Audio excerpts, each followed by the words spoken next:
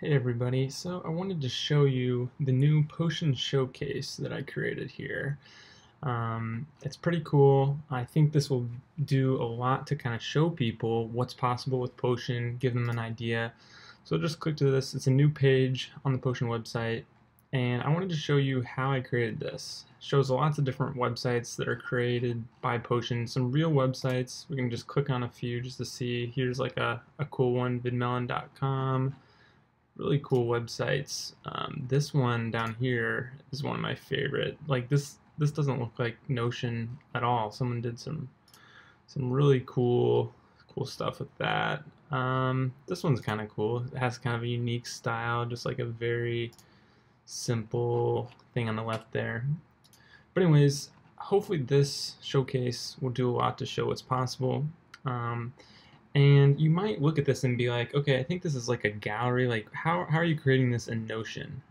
So what this actually is, if we scroll over here, this is the Notion page for it in the showcase, and these are actually Notion bookmarks. So all you have to do to create these is do bookmark, web bookmark, and then I just put in the URL. I'll just put Google, for example. It'll actually create a little image from the image on that website, and that's what you're seeing here. These are the actual images that each site has for like its OG image. You can't see those in these because they're too small, but the image is actually there, so I'm able to grab it with CSS in the actual site.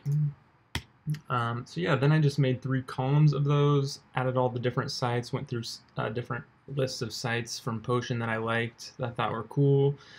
And then I also, you can see there's a title, a description, the URL. So over here, I hid the description URL, added some special CSS for the title, made it look good, added some shadow, made a little animation.